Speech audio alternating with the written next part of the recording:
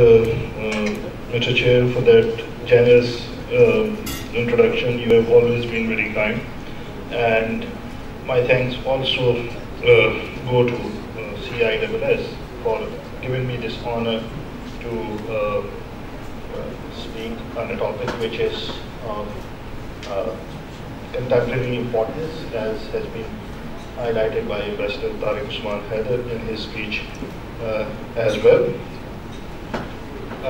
Although you heard in the introduction that about my official position, but today whatever I'm going to speak is based on my personal experience and my personal views. I'll talk to you in the allotted time on the UN Security Council Resolution 1540, Chemical Weapons Convention. But on this I'll be very brief because you have heard and you are going to hear more about the main focus of Chemical Weapons Convention. And then a very interesting area, which is the complementarity between the CWC and 1540.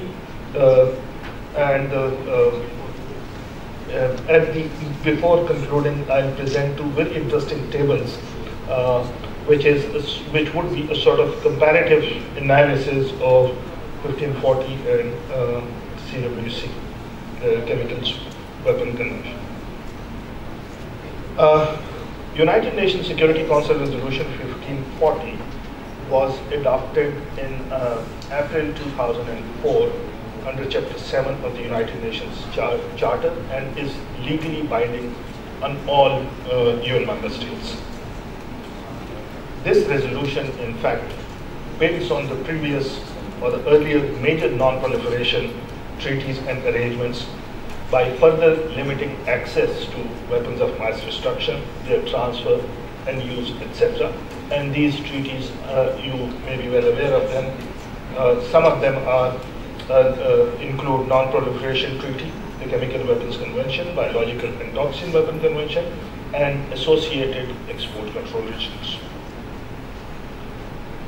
United Nations Security Council Resolution 1540 also mandates the imposition of appropriate export controls aimed at strengthening border and port detection capabilities and preventing the trafficking in materials and technologies related to the productions of nuclear, chemical, and biological weapons. Further, member states are required to adopt legislative, regulatory, and enforcement measures to achieve the objectives of UNSCR 1540. For our discussion today, three paras, the operating paras or operative paras that are most important are: number one is operative para number 1 of UNSCR 1540. This puts obligation to refrain states from providing any sort of support to non-state actors that may attempt to develop, acquire, manufacture, possess, transport, transfer, or use nuclear, chemical, or biological weapons or their means of delivery. Now, pay very particular attention to the difference that one can identify between the CWC obligations and the UNSCR, and I'll talk about the CWC obligations as well in a short while. Operative Para 2 of UNSCR, it puts obligation in accordance with national procedures to adopt and enforce appropriate effective laws which prohibit any non-state actor to acquire, possess, develop, transport, transfer, or use nuclear, chemical, or biological weapons and their means of delivery, in particular for terrorist purposes, as well as any attempt to assist in any form, whether that be engaging in any of the activities, participating, assisting, or financing. Operative Para 3 It puts obligation or imposes obligations related to developing, maintaining appropriate, effective measures. It requires the states to develop, maintain, and appropriate, effective measures to account for and secure such items in production, use, storage, or transport. Also, states are required to develop and maintain appropriate, effective physical protection measures. Then developing and maintaining border controls and law enforcement to prevent illicit trafficking and brokering, as well as brokering. Also, the states are required to develop and maintain legislative, regulatory, and enforcement measures related to export, re-export, transit, and transshipment of materials that would be used for weapons of mass destruction and their delivery systems. Very briefly about the Chemical Weapons Convention. You have heard about it before in the first presentation as well.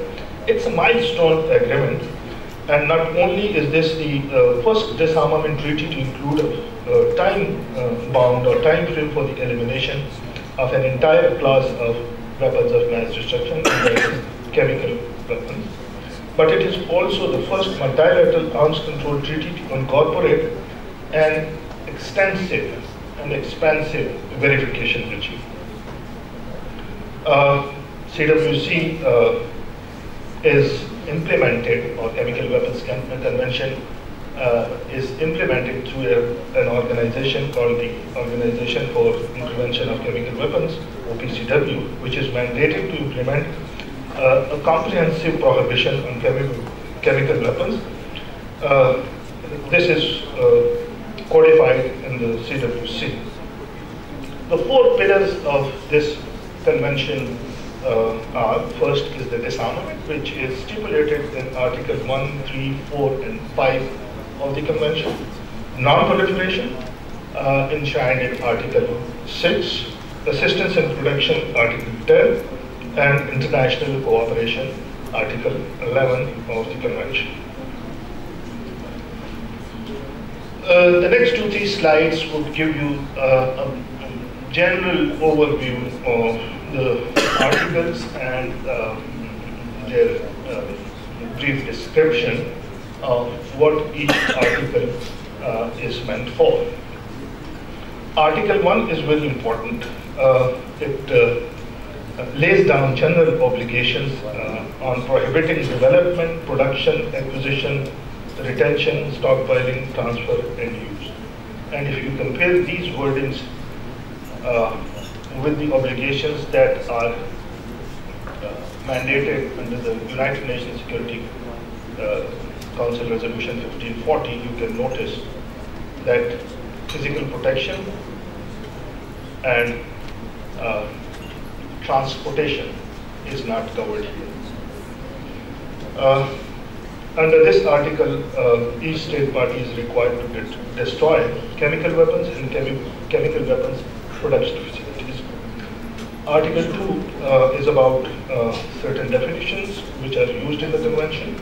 Article 3 talks about the declarations, under which each state party shall, not later than 30 days after the convention enters into force for it, submit to the OPCW detailed declaration with respect to chemical weapons, including old and abandoned chemical weapons, and chemical weapons production facilities, providing a general plan for their destruction as well.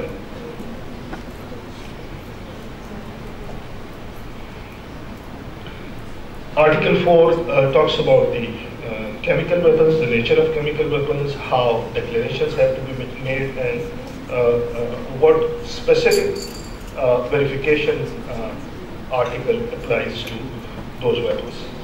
Article 5 again is about the chemical weapon production facilities. 6 is activities which are not prohibited under the convention, and Ambassador Tariq Usman has also made a mention of this.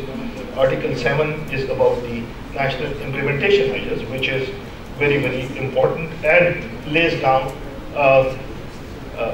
the requirements for countries to have an implementation system. Article 8 is about the organization itself, and then other articles which are related to consultation, cooperation, fact-finding, assistance and protection, etc., economic and technological development, again a very important article of the Chemical Weapons Convention.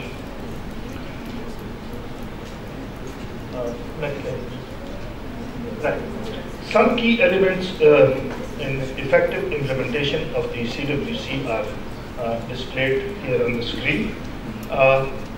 The countries are expected to establish a national authority, a legal framework, also set up a system through which they can outreach to the relevant industry and monitor the activities of the industry, and so that it is ensured that legitimate activities are undertaken in compliance with the CWC. Establishment of effective border and customs control and monitoring of trade in CWC controlled chemicals. Awareness raising of importers, exporters, and others who are involved in dealing with chemical precursors. Effective communication between the national authority, licensing authority, if it is separate than the national authority, and customs and border authorities. Training and tools for customs and border authorities. And you heard in the morning in the keynote speech, Madam Foreign Secretary elaborately covered the steps that Pakistan has taken, including setting up the National Authority on Chemical Weapons Convention, the implementation ordinance of 2000 and implementation rules of 2010, and how National Authority interacts with OPCW. On the complementarity between United Nations Security Council Resolution 1540 and CWC, the measures that are outlined in the operative paragraphs of UNSCR 1540 that deals with chemical weapons correspond to obligations that state parties have already assumed under CWC. For example, operative para of United Nations UNSCR 1540 stipulates that states shall refrain from providing any form of support to non-state actors in matters related to WMDs. This is fully in line with the general obligations of Article 1 of CWC. Article 1D of CWC says that parties undertake never to assist, encourage, or induce in any way anyone to engage in any activity prohibited to a state party under this convention. So this also includes individuals and other entities. Operative para 2 serves the same purpose for UNSCR 1540 that Article 7 does for CWC, which establishes the requirements for national implementation measures. Requirements and activities carried out by state parties under CWC also enable states parties to fulfill their obligations under UNSCR 1540 in terms of setting up domestic legislation and implementation, criminalizing prohibited activities, and establishing enforcement measures. OPCW implements a wide range of program areas that support the objectives of UNSCR 1540. OPCW makes a substantial contribution by directly supporting these objectives. Nearly 95% of the world's declared chemical weapons have been destroyed under international verification, including the Syrian and Libyan chemical weapons. This amounts to more than 70,000 tons of the deadliest poisons ever produced.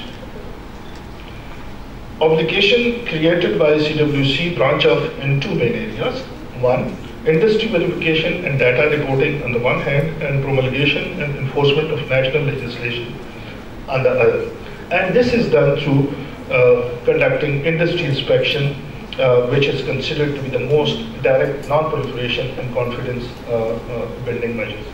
OPCW has so far carried out 3,500 industry inspections to verify that the production and consumption of chemical weapons are intended for solely peaceful purposes. And in case of Pakistan, you heard Ambassador Tariq Usman Haider again, that Pakistan has conducted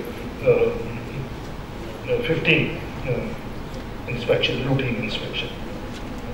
OPCW's open-ended working group, also, which on terrorism, regularly reviews the opportunities for enhanced interaction and coordination between the concerned international entities, including the 1540 mechanism.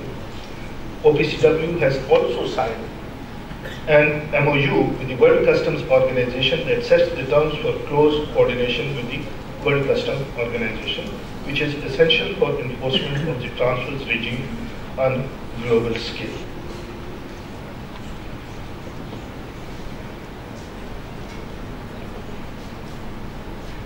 Can we go to the next slide? Now, just this is very interesting slide which I pulled out from the comprehensive review that was done by 1540 in 2016. If you look at the table here, this comprehensive review of 2016 includes a comparison of the number of member states that have taken measures to meet the obligation under paragraph 2 of resolution 1540. The number of all measures related to chemical weapons are higher than those for nuclear or biological weapons. The matrix data that was developed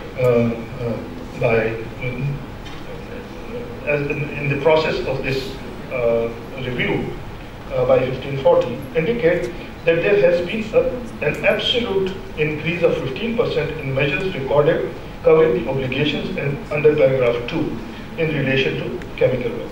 And in particular, that such prohibitions represent a 74% implementation rate overall. There has also been a sizable increase to 175 in the number of states which have a legal framework in place to prohibit the use of chemical weapons by non-state actors, by comparison with 150 states in 2011. Similarly, 161 states have in place a legal framework to prohibit the manufacture of chemical weapons by non-state actors, compared with 135 in 2011. Now, this is the table which gives a comparison of prohibited activities under United Nations Security Council Resolution 1540 and the CWC. All activities, both these arrangements complement each other, and if you see, the transport area is blank under the column of CWC because CWC does not talk about the transport side. I thank you very much for very patient listening, and if there are any questions.